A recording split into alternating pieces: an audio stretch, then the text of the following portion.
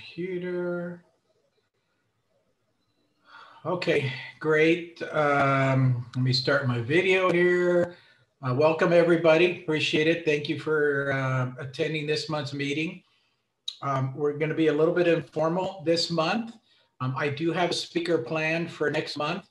He's my wholesaler and he's been killing it lately. And so I asked him to come and talk about wholesaling next month for those of you who are interested in possibly doing wholesaling. For this month, I wanted to kind of keep it open. And I want to go over a couple of things and then I just want to open it up to the group. And if there's something that somebody wants to talk about or ask of the group, I'll give you the floor and you can ask away.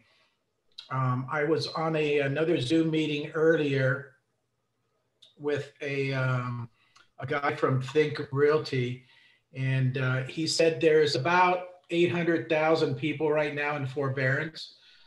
10 years ago, when we went through the massive downturn foreclosure, there were probably about 3 million people that went through foreclosure back then. So we're not as bad as we were 10 years ago. And then the other difference is the people that are on forbearance now, for the majority of them, they do still have equity in their homes. They are quickly losing that equity because you can imagine here in Orange County, if you're paying $4,000 a month for your mortgage, you know, that's a hit about $50,000 a year.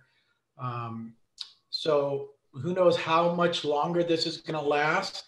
Not to bring politics into it, but with the Democrats, they like to throw money at things and kick the can down the road. So I think I see a lot more of the forbearance continuing. Even though we've put, in the last month, we put 6 properties under contract to the wholesaler I'm talking about and his team. And most of those are from absentee owners that are living in different states.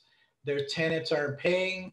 And we have a couple that were in forbearance and still don't have jobs. And, you know, so their option is, you know, just sell the property and take whatever equity's in there before they lose all of it. So those are the deals that we've been putting together. And moving forward, we're trying to get as many more deals as we can to flip them. This is still an extremely hot market, multiple offers, over asking price. It's a pretty crazy world out there right now for buyers. You know, the only saving grace for them is that the interest rates are so low. So anyway, with January being the month where everybody, you know, sets their goals for the year and stuff, we've set a goal to buy 100 properties this year and flip them.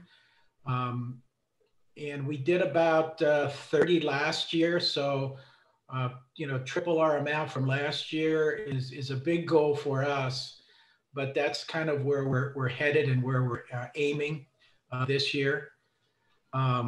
So anyways, let me open it up. Does anybody have anything pressing that they want to talk about or ask the group about?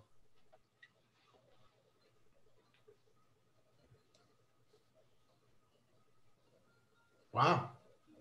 Don't everybody start at once. I have a question. Okay, thank you. I have a question. Hi, I'm Tina. I live in Fullerton, and I'm still in college, so I'm planning on doing my first deal when I start my W-2 job, just to have income in place. And I was looking to get a property in the Inland Empire, just because prices there, you know, a little bit cheaper, and you can buy something that doesn't cost like $500,000, $700,000. My question is, so when you look at deals and like when you're underwriting deals to see if the numbers make sense, how do you underwrite the rehab costs? Like, does anyone have any tips, advice? Like, do you guys do it per square foot? Like, how do you do just to make sure that what you underwrite is enough to actually like rehab the property? Anybody want to take that, or do you want me to answer? Anybody want to throw their 2 cents in? Well, I can go my ideas, so I'll tell you how I do it, and that may or may not help you. Normally for me, I first have to walk the property because every construction job is different. I do have a construction background, but I do try to meet with several different GCs or general contractors as well, just to get their input. But usually if I've walked it with people that expect to maybe put a bid on it, it makes it easier for me to tell them what I'm looking to do and for them to put a list together what they think that I might be needing or missing. Normally I won't describe that I was a builder or how many flips I've done. I'm trying to get their opinion, and then I would analyze it. Oftentimes the bank or the hard money or the styling I'm using, they'll also send an inspector out to validate the numbers that we're putting together and also point out other things that we might be missing. So even though I might have a preliminary list of things that I think to replace the sheetrock, I can estimate an example of just going online and just seeing how much per sheetrock or whatever, but I usually get faster bids from my contractors just to have my rough ideas. And then the inspector will come in. He may budge me up a little bit on here or a little less on there if he thinks I've undercut or overcut my values a little bit. So do you walk every single property you analyze? Like, I assume not. So how do you like narrow down? Because obviously, like, I don't think contractors want to go with you to like look at every single property because obviously you don't close on every single one. No, I normally, for one, I normally don't get too many properties under contract that I'm going to do without being certain I'm moving forward. So normally I would walk every property myself without contractors, deciding what I think the reasonable expectation of the job would be. I probably, because I've been doing real estate over 20 years, I think a lot is easier for me to just walk, feel if the foundation feels off, feel if I could smell for the mold, seeing how the gas lines might be set up, if it looks like it had a reroute, how the roof might be sagging, things that I might just notice visually. So finding somebody either in real estate or here or investors or anything that are willing to share time or help bring up or partner a deal or do something to where they can help you see some of those things, that might help. And then that way you're only picking properties that you're pretty sure they're close. There may be some stuff you're missing, but no deal killers. And unless you're doing something where you're just going to wholesale it or something different. But usually then when I'm taking somebody on, I already know I'm going to do the job. I'm just hoping that I can get it done at the right budget that I feel is fair in my mind, even though I might be only thinking it's a 25 grand job or $250,000 job, whatever. And they come back a lot higher or lower, then I get a little bit stressed. Like on one property, for example, the foundation repairs were astronomical from one bidder and then way too small from another bidder. And I just had to decide on what the actual risk and reward to keeping that property. Was it a long-term keep? Was it worth the risk? But give an example, it's a small job, but foundation was 30 grand to 3 grand. It was like a huge difference. So we were keeping the property as a long-term rental, so it didn't matter as much. So we still moved forward, but that could have been a deal killer. Okay, gotcha. Makes sense. Thank you. What I use myself personally, rule of thumb before I get off my chair to go out and look at anything, I'm looking at property at 70% of the after repair value. And then if it meets that criteria, I usually say that it's probably going to cost about 10% to rehab the property. So for example, I bought a property the other day for 500, and I know the rehab is going to be, 50,000 on that property. And that's just a rule of thumb. Like Dante was saying, that gets me off my chair, gets me over there to look at the property and then find out what the actual issues are. I don't do any foundation issues. I pretty much shy away from foundation issues because here in California, we're totally disclosure states. You have to disclose that at the end of the day. And a lot of people, look at that and they go, well, I don't want to buy that. It's like, if it happened once, it can happen more than once, even though you get it properly fixed. And even though these companies, tell you that there's a 10 or 20 or 30-year guarantee on it, what happens if the company goes out of business tomorrow? So there goes your guarantee. So that personally, that's why I stay away from that stuff. If you're a contractor, you could probably make really, really good money doing properties like that. And again, that's just a personal thing for me. So as you're looking at properties and you're evaluating them, 70% of the ARV, and then you can use 10% for the rehab costs. And if all those numbers work out for you, then I would get up and go out and take a look at that property. Okay. 70% ARV, like that's including your rehab costs or just the purchase price? For me, that includes everything. That's just purchase. Okay. For me, it includes everything. Yeah. Then what's the 10% for? Isn't the 10% for the rehab too, or is that in the 70? Is how you do it? You do 70. Yeah, that's in the 70. And then we're similar.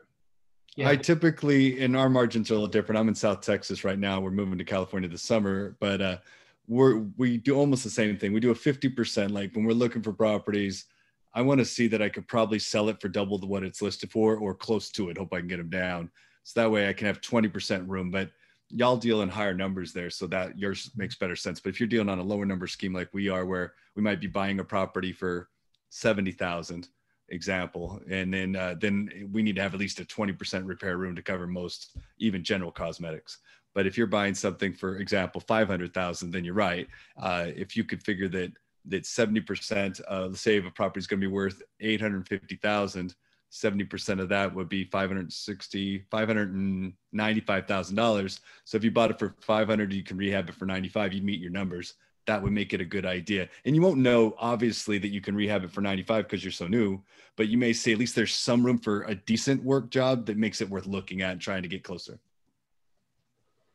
Correct. And California is a very competitive market. So, you may, we've gone up to 80% of the after repair value on some properties. But that's because we get out there and we know that we're not going to have to use 10% of our rehab budget. It'll be less. So like Dante says, you have to go out and look at these properties just to get you out there. Those are kind of rule of thumb numbers that we use out here in California. Yeah, I walked one just yesterday, and the issue wasn't the repairs, quote unquote repairs, but the functional obsolescence of the add-ons and the design of the structure made it very difficult. Like it had a remodeled bathroom, but you had to go through bedrooms to get to other bedrooms for the rest of the house, and the bathroom would have to be torn out to create a better flow to where you could have a 3-bedroom or something that would make more value. And so that was just one of several things that I wouldn't have known by just looking at square footage, that it was going to tear down to make more room. And then also without having the central air that it would need and the flat ceilings, it was harder. So, but I wouldn't have been able to tell that without walking it, but it looked good on paper, and it still may be okay with today's market. Like he's saying, we're not able to stay quite in that 70 range as we sometimes might go 80 or 85.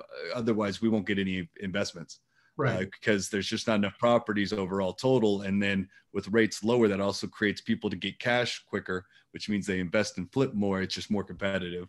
At least until evictions and the virus thing get better or solved or whatever.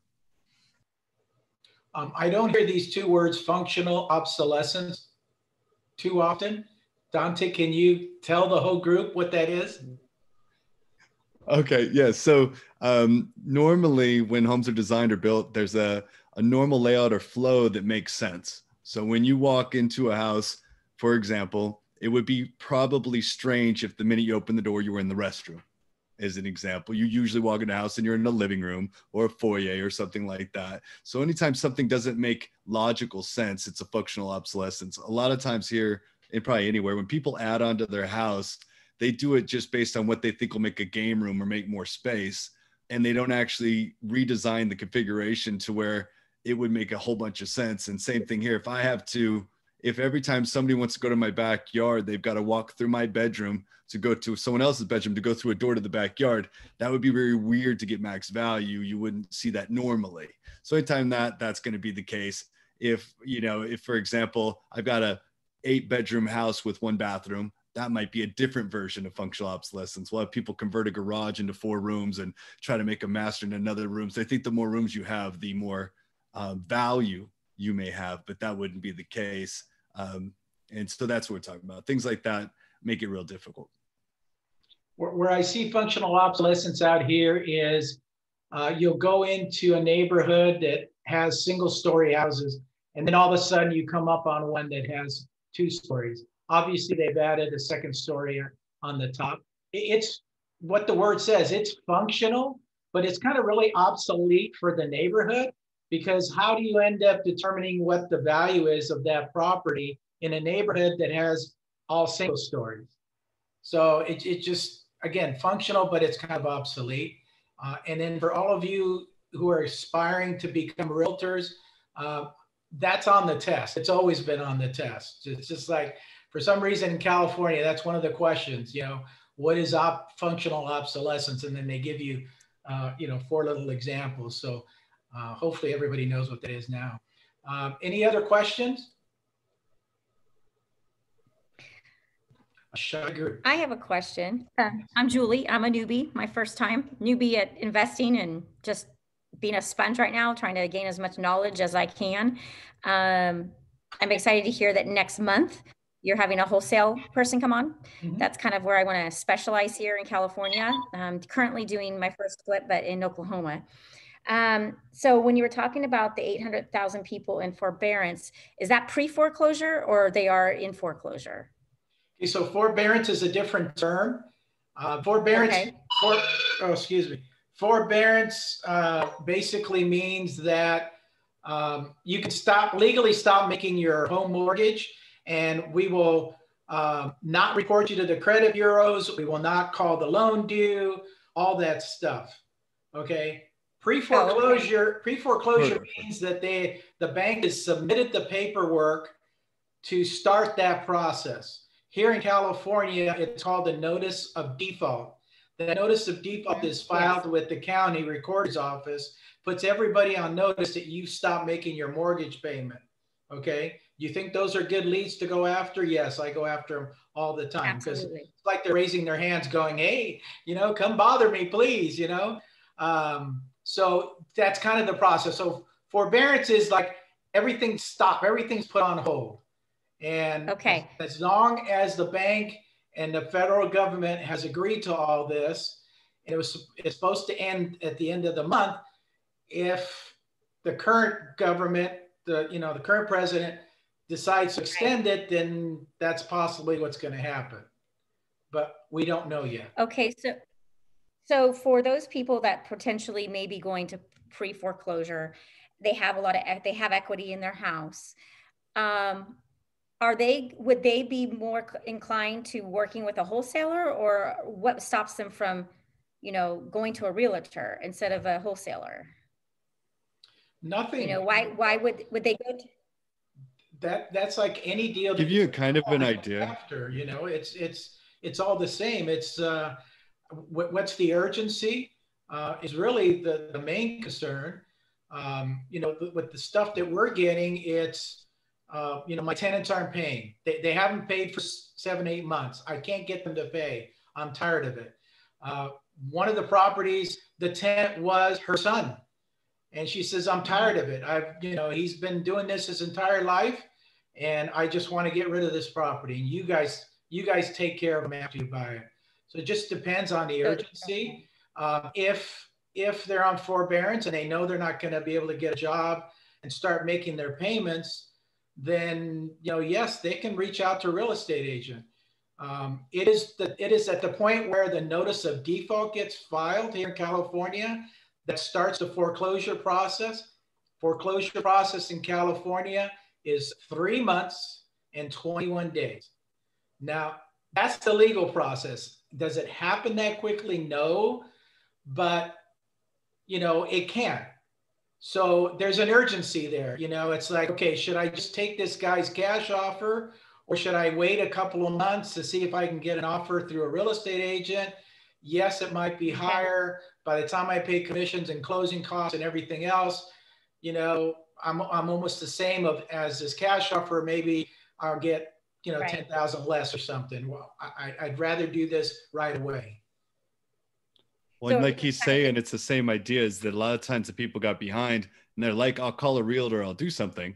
And they don't do it. Right. And then time builds, stress builds. And then if you come in as a wholesaler, oftentimes it's just like, you're there in their face, you're there now, and you're not asking them to fix something, clean something, pretty it up, move the sun out. And the convenience and the timing will make up for it. Although maybe it takes a few communications to develop a bond and trust and to get the pricing in a good number. That's where it usually works in, especially distressed, uncomfortable situations, tired, timing, things like that. That's exactly right. So how do you find these forbearance owners? Because it's not like you can't go to the county assessor, right? I mean, that's not a pre-foreclosure yet. So how do you find forbearance owners? There's ListSource that's out there. I use Property Radar. So there's companies out there that keep track of all this stuff. If you're a lender, or know a lender, you can get what they call them 30-day lates, 60-day lates, and 90-day lates. Okay. And these are people that are, just like I just said, 30 days late on their payment, 60 and 90 days late on their payment. All this information gets reported to the credit bureaus, and the credit bureaus sell all this information. They make a lot of money with this stuff. Okay. And then there's, like I said, there's other sources out there you can get this information from. Mm-hmm. Well, and on the forbearance, it wouldn't actually show late on the credit because they've worked it out usually before they went late. So, but they will be reported on the credit bureaus as in forbearance. So even that statement alone probably has a trigger that you could purchase those leads somehow through either the credit bureaus themselves or some sub company that the credit bureaus own that sell off lists. I know several people that are in forbearance right now that aren't late, but they're on like a 90-day forbearance or whatever. And now their thought is they're going to sell the property at the end or something. They got a plan in place or no plan at all. And they're already getting behind. So on that plan that they even told me that they were going to do. So at some point, they're going to run out of time, and wholesaling may be the only option before it affects their credit. If they're, especially the ones in forbearance, might be at least have a chance to protect their credit because it hasn't actually affected them showing the lates. So sometimes a quicker sale, even for less money, that just gets it done will be a good leverage point. So are there lists for credit reportings of people's forbearances? And then do lenders offer that information to you if 30-day late payments or 60-day late payments? I'm sure those lists exist. I don't chase wholesale leads. I buy from the wholesalers. So I don't get those lists, but they get those from there. They tell me, hey, I got this one off a forbearance list or other stuff. So I know they get them, and I'm sure it exists out there very readily. And, anything that can make money, and sell to people lists, they'll do. So, only reason I don't do the wholesaling side is I'm spending more of my time with the rehab and the construction and the resale of it. So there's only so much any person could do. That's why there's always a job for somebody in real estate doing something. Absolutely. Even project managing the job rehab is a great help if someone does a really good job. I mean, there's all these little things. So. Okay. Thank you. Hey, Joe, just a question. So what's the process look like once you're buying this property and say there's a tenant on there for LA? What kind of process do you have to do to, I guess, kick them out? So if you buy a property that has a tenant that's in that paying. Yeah, in California, there's actually laws that are on the books that if you're going to do a major rehab of a property, then you can evict for that reason, and it's still in place. What we've been doing is called cash for keys. So we're trying to get cooperation from the tenant. The easiest way to do that is offer them money to get out. So we're spending, when I was buying properties at the courthouse steps, 5-6 years ago, we were probably spending about $1,000 per person, cash for keys, per property, not per person. We're probably up to like $5,000 now, and sometimes more. I don't want to pay over 10, but when you flash $5,000 in front of somebody, they tend to listen, and then they say, okay, yeah, for $5,000 I'll move out. So that's kind of what we've been doing is offering cash for keys. But at the end of the day, if we don't, we have a foreclosure attorney that will get them out for, I think he's up to $1,200 now, which is kind of cheap to me. You think, well, okay, why don't you just get your attorney to get them out? It's less expensive. It is, but I also run the risk that the tenant is going to destroy the place on the way out. So I would rather have them cooperate in the move than destroy the property. Got it. That makes sense. Thank you. Mm-hmm. Quick question: what are the counties that you guys are finding more forbearance or properties that make sense to wholesale? Because I'm in Orange County and power right now doesn't make sense at all. Yeah. The last property I bought was in Orange County. It's in Aliso Viejo. Most of the stuff we're getting is in Riverside, San Bernardino. We've got a duplex that we just put under contract in Compton as well.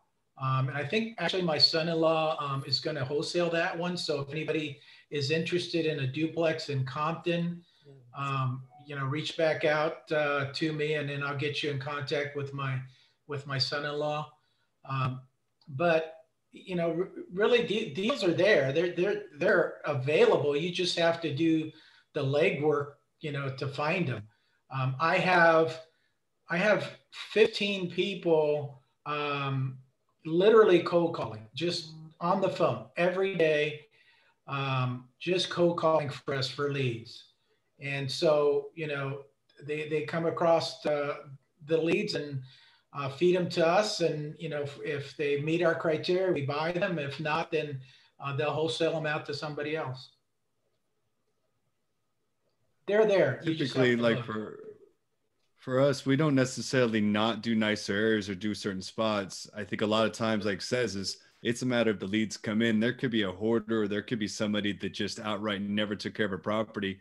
I do think you tend to have better shots when properties are older versus newer, to have long-term uglier looks that may allow you to get a better pricing and better deals. And plus the chance to improve the value is there. So like obviously looking at homes that are built in the last 10 years, you could find something maybe, but that would be more difficult even if it was the worst person living there that could run it down so bad, maybe they put some holes in the walls, but it's probably not going to be as ugly as a 30-year-old or 40-year-old or 80-year-old property. So sometimes age has a little bit to do with it.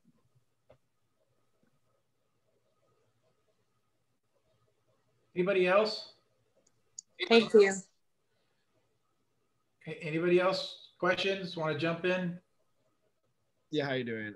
My name's Lucas. I don't have a working camera. Wish I did for the moment, but I'm on my laptop. Just like Julie, myself, I'm kind of a newbie to the situation of wholesaling. I really like the community though, and how everyone is networking and the options available for it. Dante or Joe, I kind of have a question for you. I'm underlooking a property in Kansas City right now. I really want to put it under contract, but I can't see the property myself, and my investors can't see it because the property isn't vacant and the tenants don't want it to be shown for another 30 days. And I've talked with a couple of buyers. They said the property is just way too much. The seller's asking for way too much in a really bad neighborhood.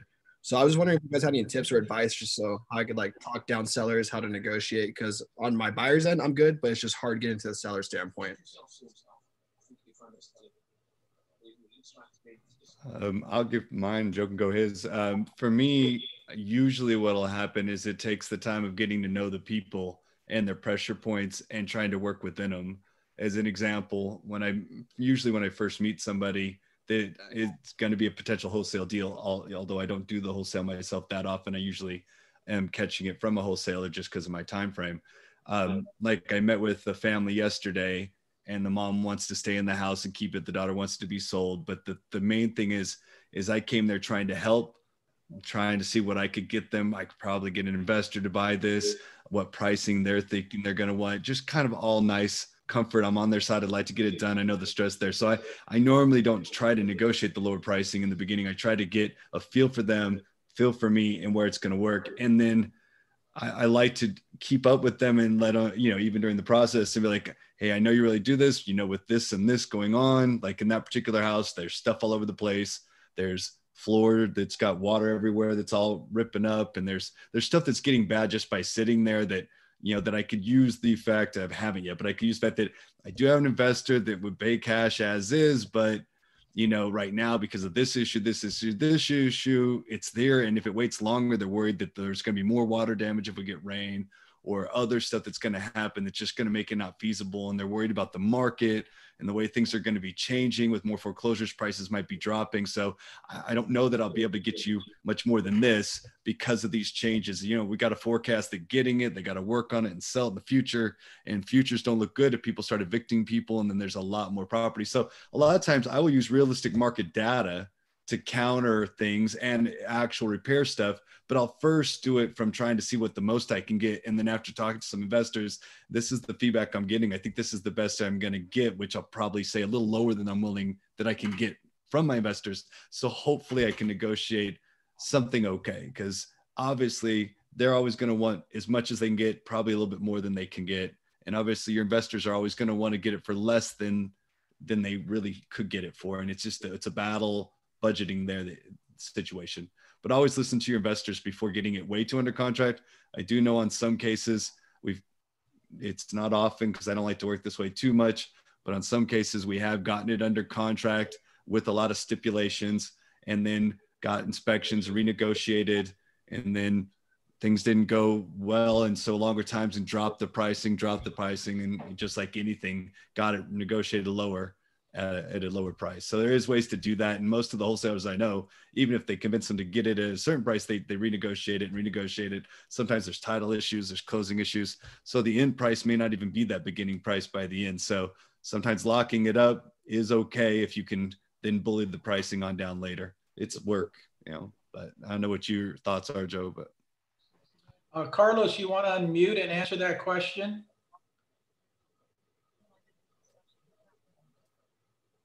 Carlos, are you there? Hey, I'm actually driving and I was texting a seller because we actually got another one. But let me park and I'll jump back in if you don't mind. Okay. My 2 cents is it's just a negotiation process. You know, like Dante said, you know, find out what their pain points are and work on that. I know Carlos, you know, he may be working on one deal for 3 or 4 months. You know, literally, I want the moon. And then he calls back a few weeks later, keeps in touch with them, becomes their best friend. And to the point where, you know, if they're really serious, then they start to ask questions and maybe ask a real estate agent, what's my property really worth? And then finally reality hits. And then hopefully Carlos calls back at the right time and they're ready to go. So I know that's what I used to do. And I know that's probably what Carlos does. And as soon as he parks, then he can give his 2 cents as well. While we're waiting for that, what I want to do next is I'm going to break you up into smaller groups. So I'm going to put like 4 people to a room, and that way it's going to force you to talk to each other. And you're going to find out, you know, what's going on with the people in your room, what they're doing. Are they interested in doing something, you know, along those lines? So that's what I plan on doing next. We'll do that for about, I don't know, about 15 minutes or so. And then we'll come back to the large group like this. And then hopefully somebody says, hey, you know, pick somebody's name. Tina's really interesting. And, you know, she said this and this, and I think we ought to talk about it. And so we'll pick it up from there. And then after that, we'll close out the meeting. Carlos, are you ready? This is California. It takes a while to park the car.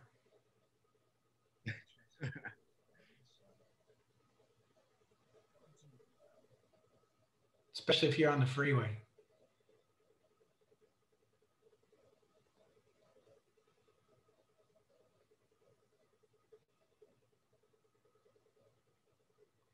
Carlos. Okay, does anybody have another question while we're waiting? Yeah, I had a question for Dante Miller. He said, you said you were from Texas, you were moving back to California. What making you, I know, right? Doing the opposite. Going to Texas, yeah. Well, actually, I was born in Colorado, but raised in Southern California. But no, my one of my daughters, I think, is going to, was it Irvine, Concordia University in Irvine, and I was looking to make a change. I got divorced here, and my other daughter turned 18, and she's going away to college. So it just seemed like a time to make a change, you know. And I had a very fond childhood there, and in my industry and business, I could work anywhere really. So it just doesn't truly matter. I don't work tech. I don't work anything special. There's houses everywhere, real estate everywhere. So I figured I'd go back, relive some childhood memories, I guess. So yeah, that's probably it. Well, yeah. Thanks for sharing that. But I was thinking about actually investing in Texas. Yeah, Texas can be good. It's got some strong points. Obviously, it's hard. Like for me to invest anywhere but where I live is difficult because I can't see it, walk it, touch it. So it makes it hard.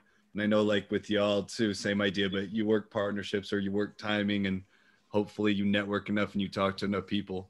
and you can work it. I'd say over here, probably like there. Construction is difficult. Dealing with contractors, dealing with competition from investors, getting enough cash together to do stuff, finding great deals. It's all highly competitive, just like y'all are wanting to do different stuff. Oftentimes it's just the want to do it. That's enough to get you in. And if that is enough, it creates a lot of busyness. And from that, it's difficult to get through. But I think if you can find the right team, find the right people, and it's not just about who to trust, but it's also about how you communicate, getting people that know their flaws or what they're not great with. Like for me, I'm not necessarily the greatest with wholesaling because I'm maybe too much of a caring person about the other person. So I can't always get them as low as other people can. So I really like my wholesalers to handle that a lot because I'm a positive person, which is great for the resale, staging, decorating, getting high prices, working finances, numbers. But that's my weak point. And although I was a builder for several years and rehabber, it's difficult to make a lot of money if you care too much about the consumer and not enough about your team. So I work my angles where that's certain things I focus. Plus, I do so much different stuff that I can't sit on a job site for 8 hours. So I also work in teamwork with either builders or really good GCs to handle projects, even though I'll tell them what I want done and I have to still check their work and I got to pay attention to them.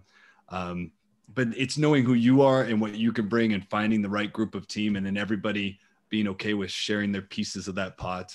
And it's not hard necessarily, but a lot of people, even big syndicates and all that stuff, make a lot of money, but that doesn't always mean that they're the great team for you. So doesn't matter what state. The only reason I like Corpus, even though I'm leaving maybe in June or July or whatever, is the pricing is obviously ridiculous. So, it's like there's an acre and a half that I'm looking at right now for $69,000. I'm like, well, and we could do apartments there, multifamily. I mean, buy cash and raise the $500,000 we need to get that first grouping done. I mean, it's much more feasible mentally for me, just because I grew up poor and I grew up small town thinking. So I don't have maybe the same background other people do with big corporations and used to doing big, huge situations. So for me, say Southern California might be a little bit intimidating because the prices will be so much higher than I'm used to working with. So it'll take me a little time. So I'll have to find people. That's why I'm starting now, even networking and meeting people that when I get over there, I won't feel so much over my head with just the numbers and the cost. And obviously being here 27 years, I know every niche pretty well. I know I'm not investing in Robstown. I'm not going to go Kingsville. I'm not going to, like, there's things that I know West Side's bad, North Side's worse, Flower Bluff's mixed, but okay, unless you're near the base where it floods. I mean, all those things that you're going to gain, that's where I'm developing. Well, that's the same thing too when you're looking to go into a market. You find those teams with those situations. And I see Carlos is even back too, but if you got more questions, I'm here too. Carlos. Yeah, once you head on out here, maybe we can hook up and do some deals together. Yeah, I'd love to. I really would. I'm just getting out of that box of being in the hometown. I think that's why this COVID thing's kind of cool, is I would never be on this meeting right then. I'd be networking at a local restaurant or something like that. And that is fine. But in a small market like mine, especially where it's, it's 300,000 people and it's more of a retirement-esque community, you're only going to build so much of your intelligence level and your build level from dealing with just people that only maybe 20 people can think past a certain spot. But like here, we could be from all different parts of town and we could still get together and we might find like-minded people. So hopefully it'll work out good over time. Carlos. Yes, sir. Finally. I forgot the question, but go ahead. I think for Carlos, they were talking about wholesaling. I think you had something related to how he gets the wholesaling, like them to negotiate those prices or do something when that guy had trouble getting the prices lower. There you go. If you had any tips. Yeah. So, I mean, it's how to negotiate it lower. So, okay. So I'll give you this example right now. So the one that we're going to send the contract tomorrow, I literally got on the phone right before I left the office. Our offer is $195. He wanted $220, right? So this certain situation, there's tenants that haven't been paying. They haven't been paying for the past 3 months, and then since COVID started, they were paying like half the rent, third of the rent, etc. Right? lost your audio. You're on mute. You're on mute. Okay, I'm here. So in this specific situation, the tenants have been paying since COVID started, and then they were paying like a little bit before that. So first conversation with the seller, I'm going like, hey, like besides coming to terms with the price, is there another reason why you're looking to sell? And he's like, yeah, I have these tenants that they're being a pain in the butt. But that's the key question. Most of the time, sellers are not going to be vulnerable. They're not going to tell you, oh yeah, like I have this situation going on and I can't wait to give this property away. They're not going to tell you that. They'll be like, yeah, like give me an offer, you know? They don't want to be vulnerable. So you got to dig in for that motivation. But anyway, I went to see the property. One of my guys went to see it actually, and he was taking a couple pictures, and then the tenant got mad. He's like, hey, you're trying to evict me, blah, blah, blah. You got to get out, right? So now I called the seller afterwards and I tell him, hey man, like these tenants are going to be a headache. They were very disrespectful to one of my reps, and they kicked them out. They're like cussed them out or whatever. I don't know if we can work this deal or whatever. I'll let you know. So right there, I'm willing to walk away. I'm not being desperate for that deal. And then I told him I'll call him back. I call him back after like a few hours or whatever.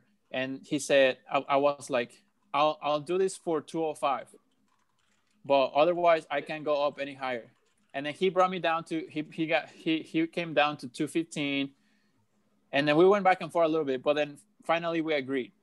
But that's pretty much, just to keep it short. I'll go more into depth next month on this, but just to keep it short, like dig on the motivation, make them shift their mindset into why it's better for them to walk away now, as opposed to continuing to deal with that headache of losing money, tenants, Biden doing whatever to real estate. A lot of people are moving to Texas and out of state. Market might drop. We don't know what might happen. All of those points you can emphasize so that you can get them to shift that mindset. Awesome. Thank you so much for answering my question. Of course. Okay, let me break you guys up into groups here. Let's see. I think how many?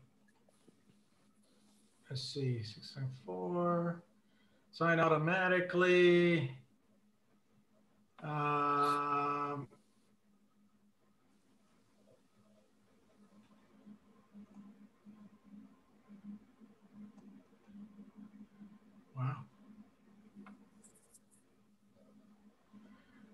Okay. Stand by. We're going to open up these rooms here for you.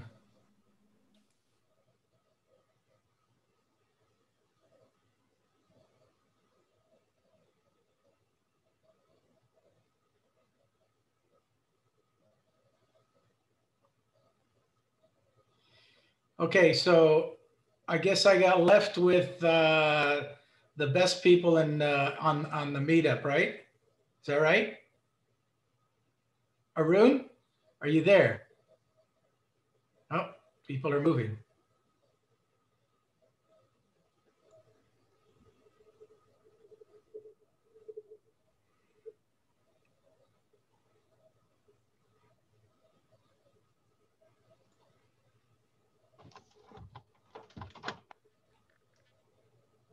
Hey there.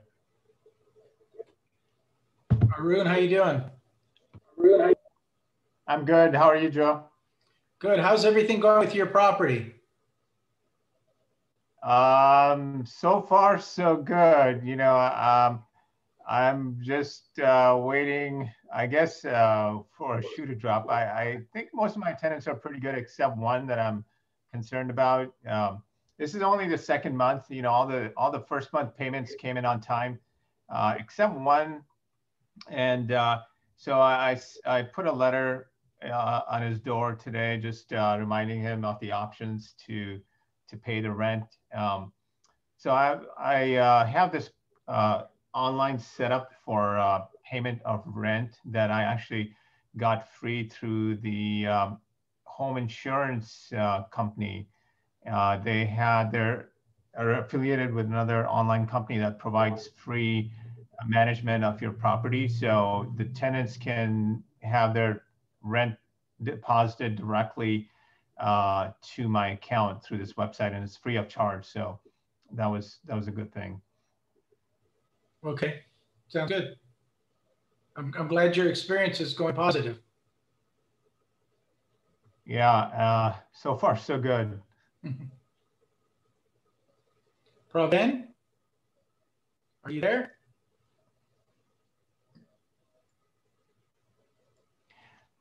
So, question for you, Joe. If I was, you know, I bought this property using a real estate agent who was a friend of mine, and she was just getting into the business, and I negotiated a little bit of discount on the commission. But I don't know if it was the smartest thing to do, because it was she was very inexperienced, and I probably should have hired somebody experienced. But anyway, I was able to close the deal, but I was, you know, she was just not very knowledgeable. So for the next, I'm thinking I want to buy maybe one more multifamily, so with another experienced agent. But I think I have enough experience now to be an investor, to look for an investor-friendly agent who can maybe, you know, give some commission back or give me some discount on the commission.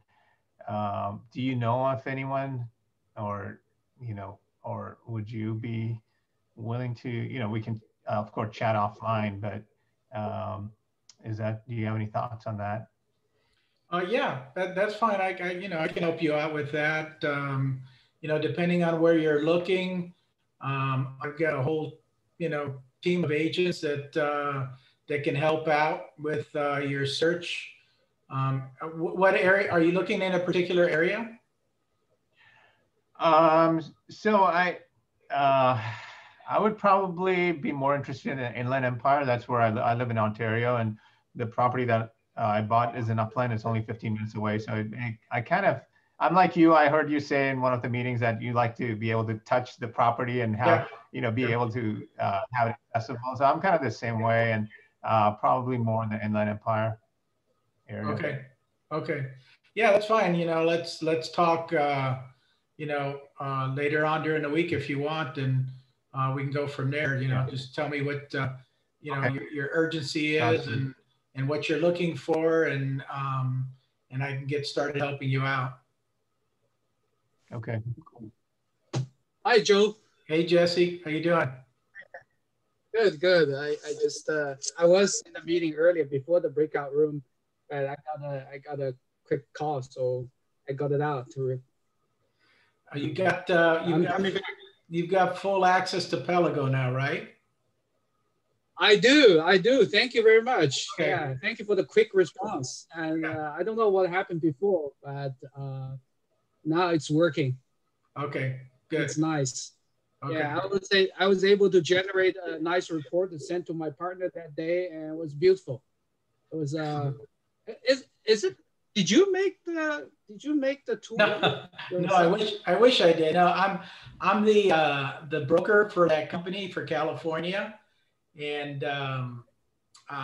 they approached me about 4 months ago and asked me to be their broker. They are in Washington. They're starting a brokerage here in California and Florida, and they plan on being in all 50 states in the next 5 years. So this is kind of a test, and so my job basically is to hire agents that you know are experienced to deal with investors, and on the same token be investor friendly, because our commission splits with the agents are $650 per transaction. So that gives them a lot of freedom to, you know, give away some of their commission if they have to make the deal work. Yeah. Okay. Somehow I wasn't sure. Like I see the logo and the brand is somehow associated with your website or your name. I wasn't sure the relationship. I thought you're the owner of this platform. I thought, oh, damn, Joe, you're good. Yeah, like software is just so good. I wish. Now it's my go-to tool to analyze my deal, everything, the layout, the PDF, the spreadsheet are just very nicely made. Good. Little, application. Thank you very much for helping. Welcome. Yeah. Yeah. Hey, Joe, can I clarify real quick about the 70% you were talking about, real quick? So okay, when I buy property, it's at 70% of the after repair value. So if you go onto the Pelago website and it tells you what the after repair value is, I'm purchasing that 70% of that value. If I can't do it for that, then I move on to something else. So 70% is your offering price. Correct. 70% or lower. 70%. 70% lower. Maximum. Yes, that's the maximum. Maximum is 70%. When you say it includes everything, includes 10% rehab, that means that the 10% is part of that 30% room or margin. Correct. Right. If they think that way, because earlier when you said 70% includes 10% rehab, I thought, oh damn, now you have to offer the 60%, the purchase, like the offer price, but that's not what you meant. Correct. Yeah, 70% after repair value. 10% of that is the rehab cost, and then I also, at the end of the day, you have to sell it. So I throw 5% into selling it. What's left is anywhere between 10 and 15%, and that's my profit. That's your profit. Okay, that makes sense. So basically, you have 30% to play with. 30% the margin to play with. That includes rehab money, the escrow, closing, everything, and profits. Correct. So you leave about 30% margin to play with. Correct. Yes. It's actually pretty aggressive, 70%. It's hard to find a 70% though. I mean, today's market, like you mentioned, sometimes you even have to go as high as 80%. Yes. Yes, that's true. That's just, unfortunately, that's the way California is right now. It's very competitive. Yeah, particularly in LA, in Orange County. Yeah, 70% sometimes it's hard to find, basically. Yeah. Yeah. Okay, that makes sense. Also, Joe, one more thing. It was through your meetup, one of your meetups, that I met a guy from Indiana. He was on I don't know if you remember him. His name was Harsh Rai. I think it was your meetup, and not somebody else's. Actually, I'm sorry, I can't remember. But anyway, I'm just discussing the advantage of these kind of networking events, because I ended up investing with him as well in a property in Indiana. He was so we got into a kind of a JV deal on this 16-unit multifamily in Indiana. So thank you for putting these meetups. Oh, you're welcome. And like Dante said, I used to do these in person, and it's a lot of fun when it's in person. But obviously, this COVID's going to continue. I unfortunately don't see an end, even this entire year. I'm 65. I'm still waiting for my vaccination. It's like I don't know. I don't think we're gonna fully open back up until next year. I hate to say that, but yeah. It's even just, when we do open, people will be kind of gun shy, hesitant about fully mingling. They might hold back, and so I don't know how that's going to affect everything. Yeah. Although I agree with you about the Zoom meeting things, but although one advantage is it actually allows me to attend to a meeting more easily, because I live in LA, in Pasadena area. It would be far for me to drive down. I don't know if they meet in Mission Viejo or Lake Forest. I don't know. Yeah. In that area, it would be far from me. But with the Zoom thing, actually, it's it's at least as far as attending goes, it's easier for me to attend the meetings. Although, of course, I missed meeting people face to face. Yeah, yeah. Well, you got the good and you have the bad. I always like doing things in person. I love meeting people, and having a cup of coffee or coming to the office and talking about all this stuff. Yeah. But this is the next best thing. I agree. This is good. Yeah, yeah. You have a break room. Although I would love you. I love to take you to lunch or breakfast sometime when everything settles, and to have a coffee or brunch with you. For a meeting someday. Anytime. Ron, are you there? Can you hear me? Ron? Hey, Joe. Yeah, I can hear you. Okay, how you doing? You must have joined late because we're like in breakout sessions here. But if you want to introduce yourself to the group here, that's fine. Yeah, sure. Hey, everybody. Sorry I'm late. It's the first opportunity I could jump on. My name is Ron Herrera, and I live in North Orange County. I've flipped houses, I've had rentals, and now I'm a apartment holder. I've got units in Long Beach, and I'm planning on doing some ADUs and then maybe do some more acquisition. So yeah, that's my story. Thank you. And Ron, hey, Joe, real quick. Go ahead. Sorry to interrupt. I've been on a call, so I'm almost done. I will join you guys. I received a couple prompts to unmute, but I just want to let you know that I've been on a call, so that's why I wasn't able to participate. Okay, that's fine.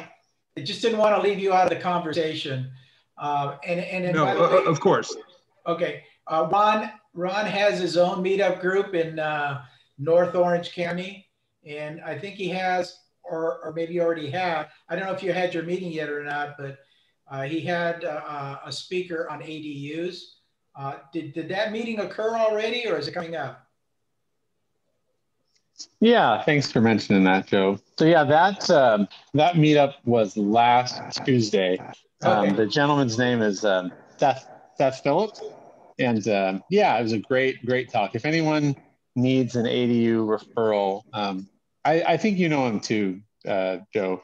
But yeah, if anyone needs that person's referral, feel free to reach out to me. And yeah, thanks for mentioning the group too. Yeah, I run No Cry. We are kind of the North Orange County kind of sister chapter to Joe's group here. We built the group actually based on inspiration from this group years ago. So thanks for letting me plug that, Joe. You're welcome. And when we get back to Hi, Ron. I'm sorry, when we get back to everybody, Sorry. I'll let you plug it again. Yeah. So what's the name of your meetup group, or is it on Meetup, Ron? Yeah, the meetup is called No Cry. It's NOCREI, and it represents the North Orange County real estate investing. Yeah, so yeah, feel free to find us on Meetup. I will. Thanks. Okay, let me close out these rooms and get everybody back. And then Ron, if you want to take a few minutes and talk about your group, that's fine with me. Sure. Thanks, Joe. Okay. It says they're gonna all the break rooms will close in 50 seconds. So we gotta wait a whole minute. Hey, Ron, this is Arun. I was just curious, since you said you have properties in Long Beach. How's the multifamily real estate market there? When I was looking a couple of months ago, there were a lot of properties for sale, and I couldn't find anything reasonable. But do you think it's still pretty strong over there in Long Beach? Yeah, I think Long Beach is actually kind of a gem among the South Bay and all the way down to Orange County for the coastal markets. It's really different, and I think there are a lot of deals. I'm constantly getting calls from different brokers trying to garner some attention, and share some of their deals. And yeah, I think if I was in the position to purchase today, that's probably where and in the future, that's where my next acquisitions will be. There's deals. I think the one difference there in that market is you really need to work with an agent or a broker that, knows all of those neighborhoods, all those streets, which areas are gentrified, which ones are about to gentrify, so you can get in the path of progress there. So if you are really interested, send me your information on a private message or something. I'll connect you with my broker. He's fantastic. Just really knowing what the deals are, where they are before market, and how to accurately price where valuations will come in after you rehab those places. That's really what makes the difference. But yeah, if you want to talk about that more or talk to my guy, just let me know. Okay, great, thank you. Ron, can I ask you a question? What market is that in?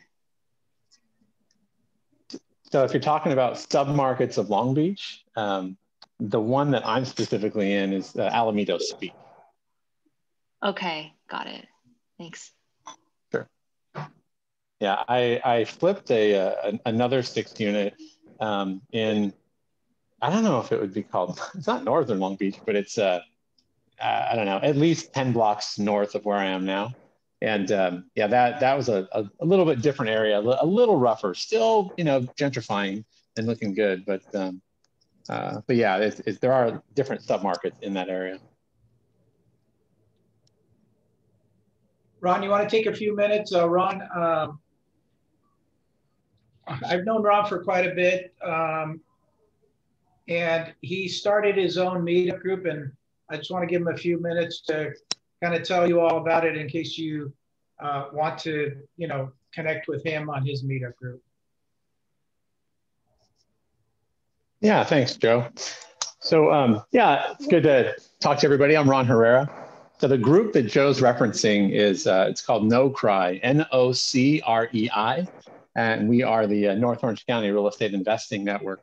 And we're coming up on 5 years having run the group this May. It's our 5th year anniversary. And we're a little over 1,200 members. And we have meetings every month, similar to Joe's group. We'll often have guest speakers come in. We try to really keep the feel of the group similar to Joe's group, where, we're really, people with expertise helping other people, not gurus with $10,000 programs or, people who are really trying to sell you on something. We educate each other, we transact, and we network. And that's really the tenets of the group. We've got meetings once a month. Prior to COVID, we were meeting live. And it's a really great opportunity for people to introduce themselves, talk about what they need, what they want. If they've got deals, they brought them to the group to transact. And we've created something really special. And like I said, we kind of took the tenets of this particular group, meetings that I used to attend, with Joe, 5-6 years ago. And then, brought something similar with a little different style to North Orange County. But ultimately, it's been really great. And it's great to, been able to partner with Joe to bring him in for a few sessions too. He's been a guest speaker at our meetup. And it's great. I really appreciate the positive thing you built, Joe. And I'm happy to have tried to replicate it and with some success. So thanks, Joe. And if anyone wants to participate, especially now that it's a virtual meetup solely until we're back in person, we post on meetup.com, and we also post on Bigger Pockets in the event space. So if anybody has any questions about that, you're welcome to reach out to me here on Meetup. And appreciate the time. Can you post the link of the meetup on the chat? Yeah, I can do that. Yeah, good call. Yep. I'm doing that right now. Oh, thanks, Joe. Yeah, there you go. Okay, so did anybody learn anything or want to talk about something that you heard? Don't want to put anybody on the spot, but does anybody have anything to share, talk about? Good area. Yeah, I'll go really quick. Go ahead, Carlos. I'm really excited. I'm really excited to be on this and I guess speak for next month. If you guys want to follow my Instagram or TikTok, I post all real estate stuff. I post live calls of the guys. I post negotiations. How I've closed a couple of deals. And that way, maybe you can have some questions in regards to how I operate or how we operate but by next month, right? And yeah, I'll see you guys soon. Thank you, Carl. Oh, wait, I already put it. I already put it on there as a message. I think I sent it on the chat. Yeah, I see it. All right, cool. It's up towards the top if anybody wants to grab that information and follow Carlos. He's Feel free to DM me or whatever. I'll answer questions. Okay, so anybody else have anything? Any deals that they're working on? Anything that they're looking for? I have a question. So this is Megan. I've typically been purchasing homes through conventional financing, and I'm considering looking at probate properties. Just wondering if anyone here has experience with that. There is a probate attorney in Orange County that's very famous. I'm trying to think of he's so famous, I'm trying to think of his name right now. It's Bell. Pardon me? It's Bell. Yeah, I have his contact info. Hold on. Let me find it. Bill Gross. Here he is. Let me, he does nothing but probates. He does nothing but probates, and that's where I would get started. He offers free classes every once in a while. He offers some that you have to pay, but just look on his website. You'll find a free class from him. And then he has a website where he actually, sells you the probate leads, and that's where you're going to get them from. He explains the process, how it works, all that stuff. I've taken all his classes. Very interesting guy. That's where I would direct you if you're going to start doing probates and learning the probate process. There is an actual court process that people go through. That's what I call a true probate. And then there's a probate process where you don't need court confirmation. Those are the ones that I would target because the court process takes 9 months to a year to go through. That's just way too much time for me to wait for somebody to decide, whether they can sell their property or not. So yeah, take a look at that. Looks like there's somebody else on there that you can look at as well. Thank you. Anybody else have any questions?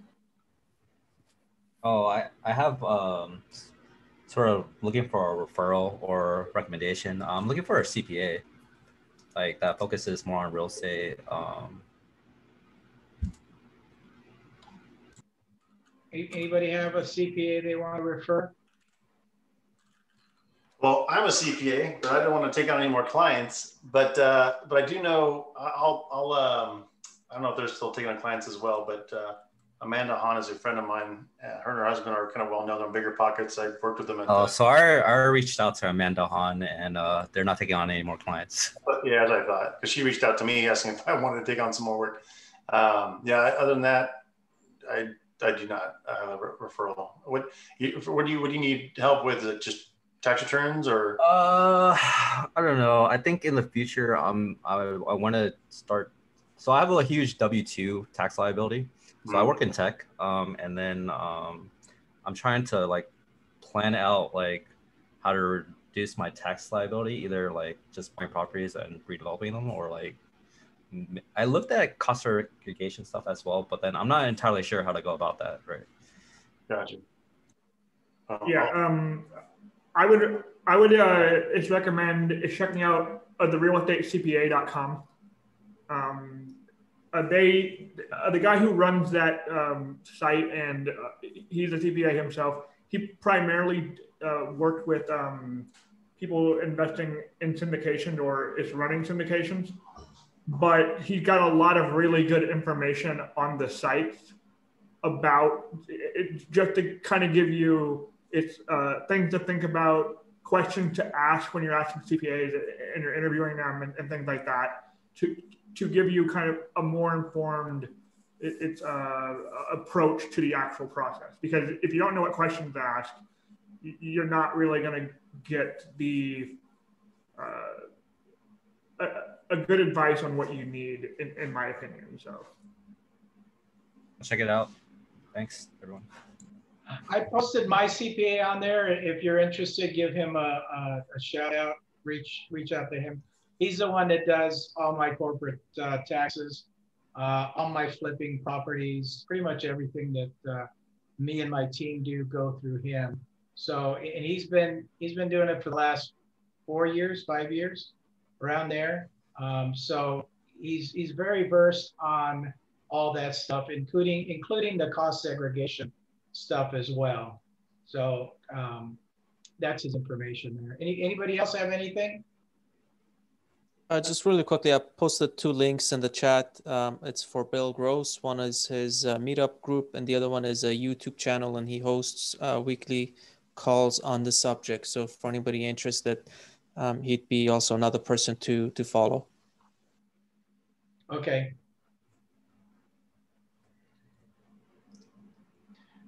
One question, another question, Joe. Is there anybody in the group who can chime into what to expect in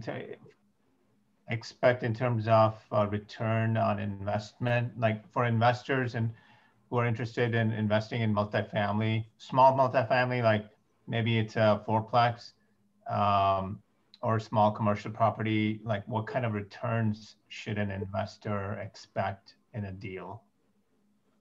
Like preferred returns and then split of profits after preferred return, those kind of things.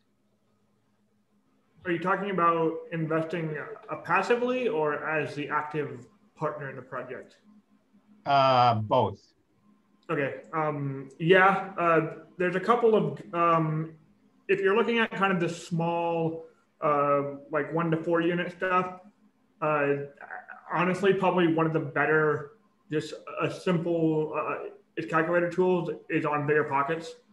They have their kind of a deal analysis tool, and it kind of gives you an expected return over, like a 5, 10, 15, 20-year hold period.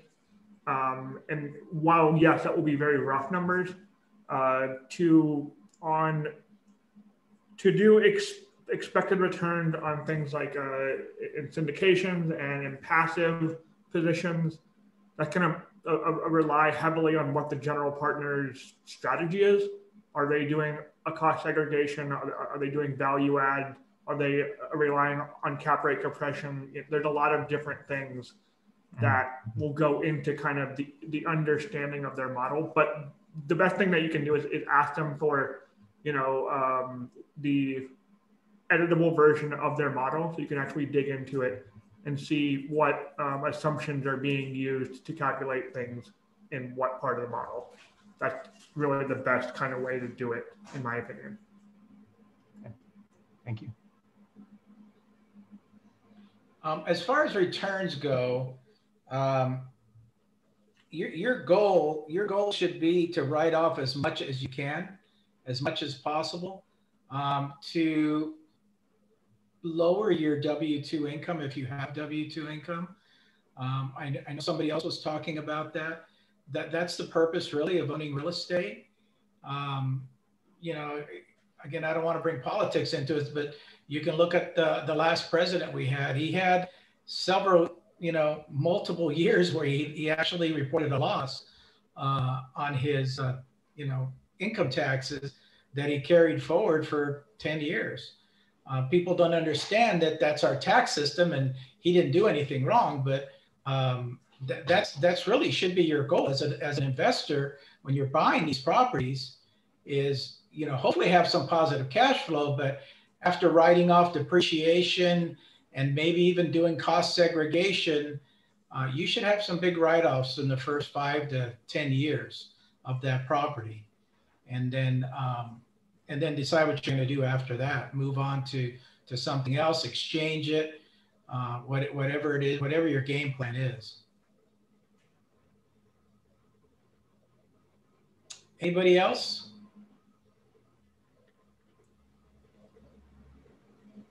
Yeah, I have a question. Sorry. Oh, sorry. No, go ahead. I just missed the introduction segment, so I was just going to introduce myself. But, oh, no, go ahead. Go ahead, Megan. You're fine. I can wait.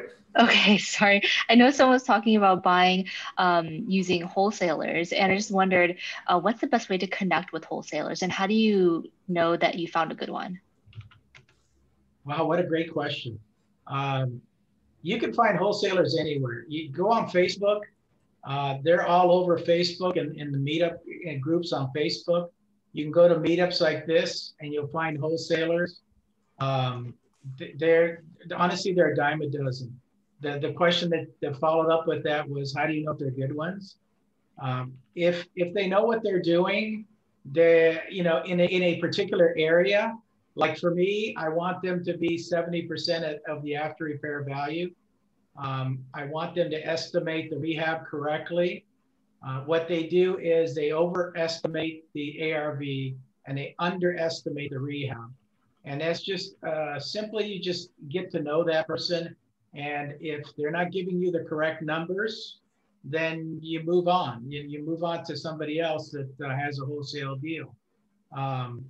I've got a website. Let me put it up there for you. So if you're interested,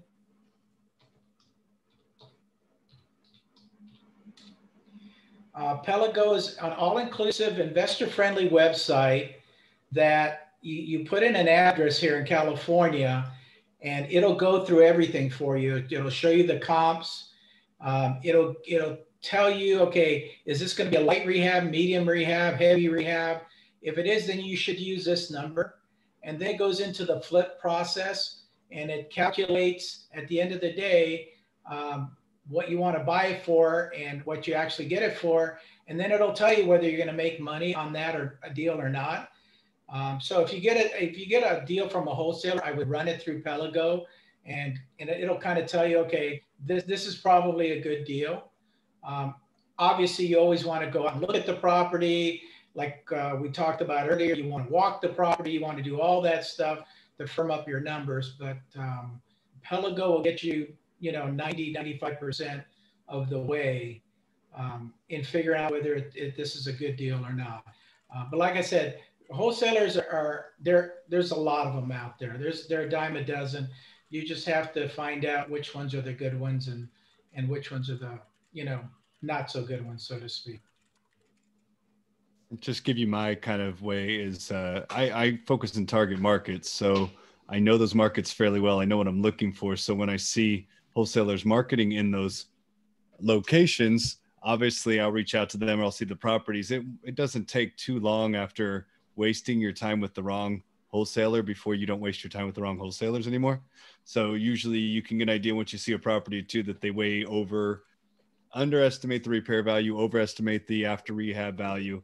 The way they style it, the way they picture it, the way they do their square footage, all certain stuff are different. And then usually along the way, you'll meet several ones that are actually, I don't know, I call it more ethical. It doesn't really matter, but have a way of being that is more upfront, open, makes sense, logical, that we can all kind of agree on. I'll even have some, just because I've been in the lending industry so long and real estate so long, that they're like, I'm not really sure about this rehab value. This is what I'm thinking, but come take a look. Tell me what you think. So oftentimes I might get first calls. Even if I don't buy the deal, we can come to some conclusion of what we think the rehab will be if I don't get it. But I like that kind of communication style. So it doesn't mean that I can't find a good deal from a bad wholesaler every now and then, but usually once you isolate to the few good ones that you can really, they know the market and they know that you're a real buyer too. You got to actually feed them. Otherwise it's a lot of extra effort if you're just not able to take on any of their investments. It'll take some time and usually target marketing to do that. But if you can find a few, you'll be happy. Okay, thank you. Megan, also the first question I would ask is, are you direct to seller? Right?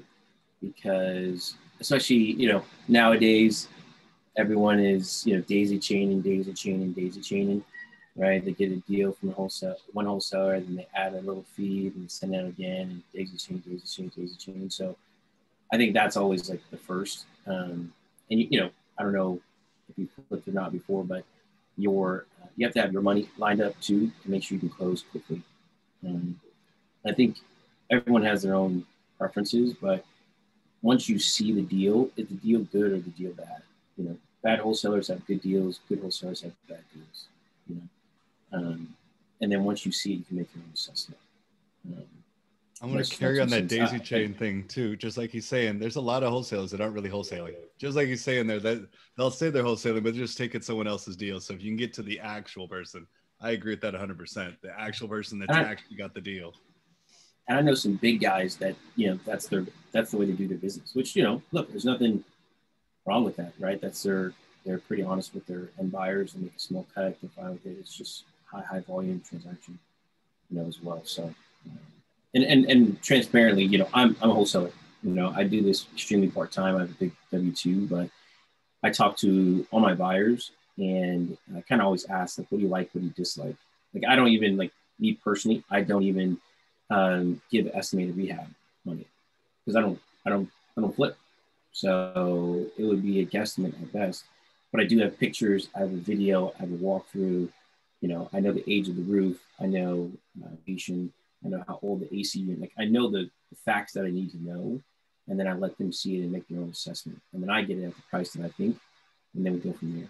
You know, so I'm very systematic, it's a little bit different. And I have had, you know, deals from other wholesalers that couldn't close on it.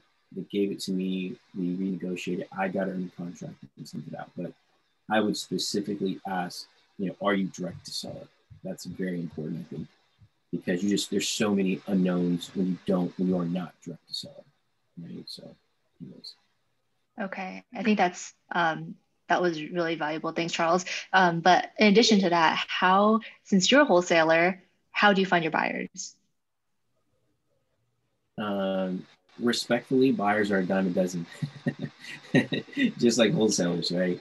I have a very large buyer pool. When I got coached, that was actually how I started. My best friend's a GC, my father-in-law's a GC. Everyone, you know, I have hard money lenders that are like begging me to take their money. I just don't like flipping. I don't want to wait 3-4 months for my money. I like getting paid in 3 days because I have a very big W-2 and I have 4 kids.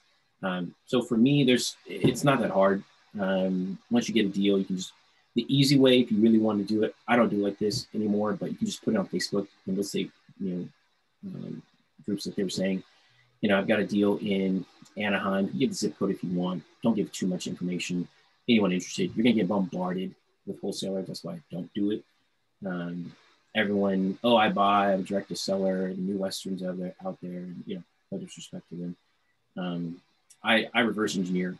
You know, whenever I get a deal, I always send it to my buyers first, but I'm always trying to add. So I look at who flipped in the area within, you know, mile to 3 miles. And I'll either call them directly or I'll call the agent directly and say, hey, I've got a deal. This is, you know, this we're looking at. It's actually, you know, 20 grand below what you bought it for. Same square footage. Blah, blah, blah. I'm very systematic about it. So that's the way I do it. You know, that's the easiest way to do it, to be honest. Craigslist, you know, I know a lot of people get, you know, just put up, you know, hey, we got opportunities, we got a deal, this and that. We get people that way. Finding buyers is very, very easy if you have a good deal. How willing are homeowners? How willing are homeowners for, you know, a wholesaler to come in and take pictures of their house and come in and look at everything? Is that hard to get agreement for homeowners to do that? Our business quadrupled from 19 to 2020. And I literally work the business maybe 5 to 10 hours a week, if even that. But they are very open to it. But, you know, we always had gloves, masks, etc. Some we don't even, like I just did one today. I haven't even seen it yet. I drove by it because it's down the street from my house. I live in Irvine. So people are very open to it. And if they're not, you can do a virtual one. I've done a virtual one. We got on Google Duo and just, you know, she walked me around the house. And one of them I've recorded before, you know, but I always do a walkthrough anyway. But like I said, if they're motivated, you know, they're not going to be as worried about that. You know, I mean, they are, but we haven't had any deals be a problem because people aren't comfortable with us coming to the house. Where do you get most of your deals? Networking. We do a lot of outbound. We do Facebook ads, agents. We do texting, some cold calling, but we do a lot of outreach. But we do Facebook ads, and I do YouTube ads like that too. We've had a lot from agents recently.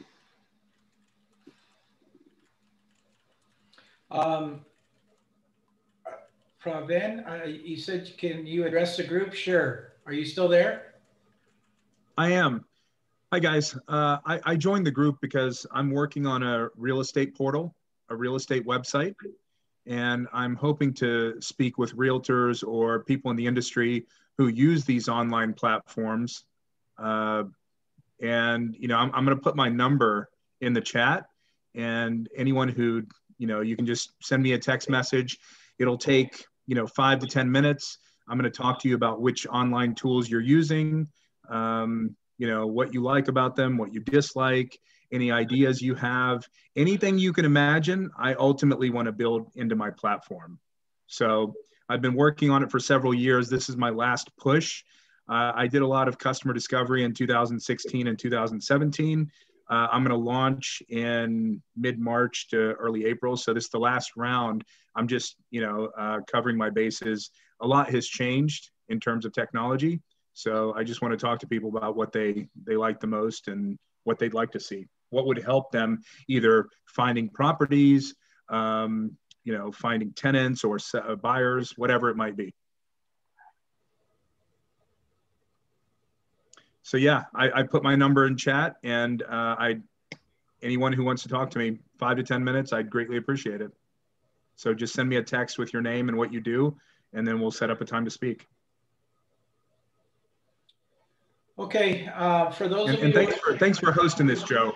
Thank you. Yeah, absolutely. For those of you who are looking to flip properties, I put the book that I wrote on flipping properties here in Orange County. There's a link to it there if you're interested.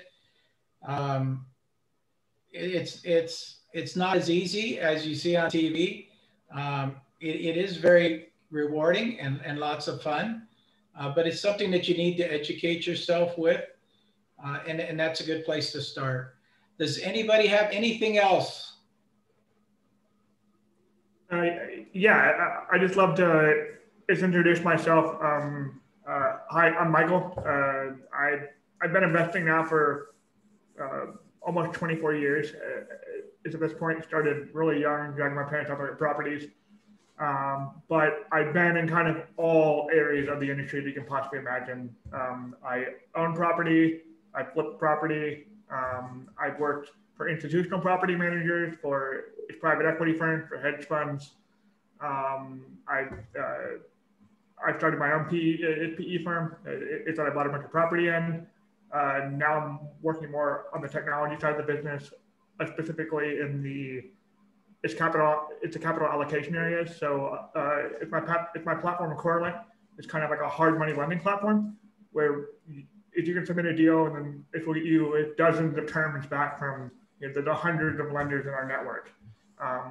Basically, as many people as are interested in the deal, we'll get you terms from them. And then you can kind of pick and choose which terms work best for you. It's your specific deal. And then I have a capital placement business that primarily works with syndicators and large real estate investors to source its European, its MENA region, as well as Southeast Asia capital to purchase its US-based assets. And then I actually have a development going on in the LA area right now as well. So kind of been all over the industry. So I'm more than happy to answer questions and whatnot. Thank you, Michael. Appreciate it. Anybody else have any comments or questions? Is there any way to get everybody's contact information? You can reach out one-on-one. I don't have that information. Meetup group does not share that. If somebody if you guys want to post your information on there, I'll leave this open for a while till everybody grabs their information. If you want to do it that way, that's fine with me. Yeah, and just a note on that, if you drop it in the chat, there's a little 3 buttons on the side of the chat window. If you can save the entire chat log, so you can go back and look at people's email addresses or phone numbers or whatever you need based on that. So that makes it easier than trying to write it all down. Yeah, I just put my contact information, and Joe, yeah, it'll be great if you can leave it open for a bit, and then we can download the chat log and get everybody's contact. That's fine. I'll stay on till everybody says good night. Joe, do you know if anybody who does cost segregation? Anyone in this group? If you contact my CPA, he has somebody that does that. I did, one of my meetups was a cost segregation person. If you look on my meetups and look like maybe a year or a year and a half ago, look through my meetups, their information should be on there someplace. Okay, great, thank you. And there's also like it's websites and kind of technology systems where you can do it yourself. Depending on how complicated the project is, you know, that may or may not be a good idea. But there are resources for that as well. Oh, I see. Okay, good to know. I had a question. Has anyone ever done their own cost segregation study and like it worked?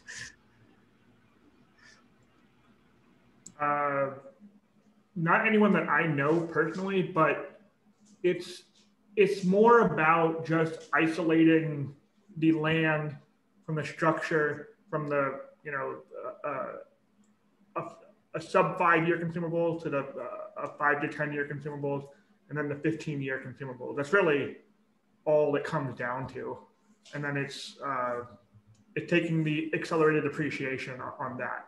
Now, whether you know, if there's a tax bill that's passed, whether you'll still be able to do the accelerated depreciation is kind of up in, you know, up for question, but there's still going to be advantages for doing it. It just may not be as great. And I'd be very careful doing your own. You know, the purpose of having a company do it is that they're independent and they're experts at it. And the reason that you do it is in case you get audited.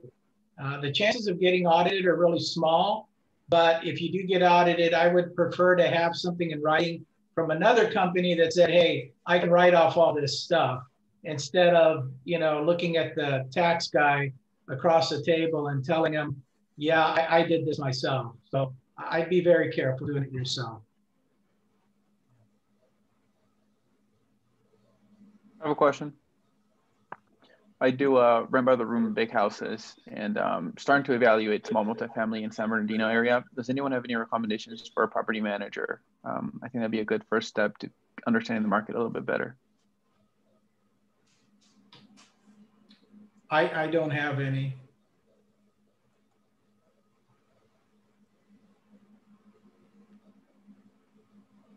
Anybody? Crickets?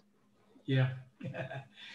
You go on Facebook, find the Facebook groups in that area, and ask the same question on the Facebook group, and you'll get a lot of responses. You know, property managers are kind of a pain point when you have a property to manage.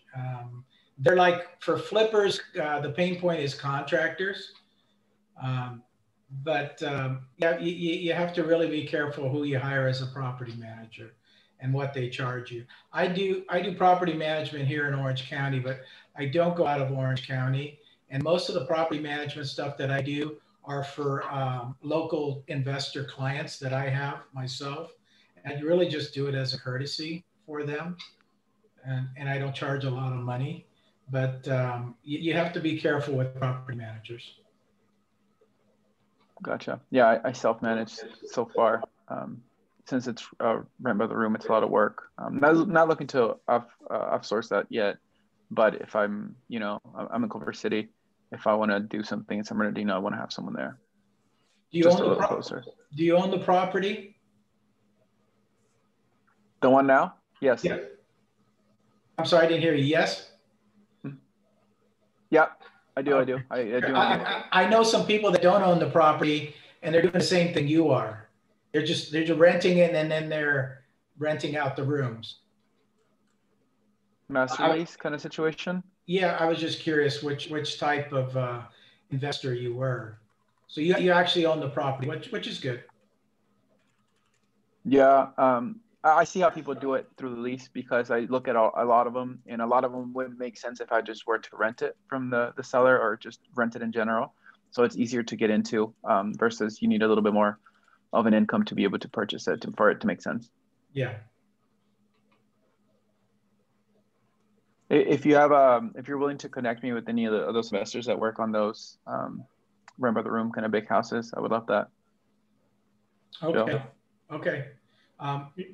Yeah, and then to add just one note to that, Dante, try searching for a Facebook group in that general region that's specific to like the short-term rental stuff, because they'll have a lot more specific answers, and we'll have probably a better recommendation in terms of finding property managers that understand that property class, and you know, it's like that asset type, just because they'll work with them more.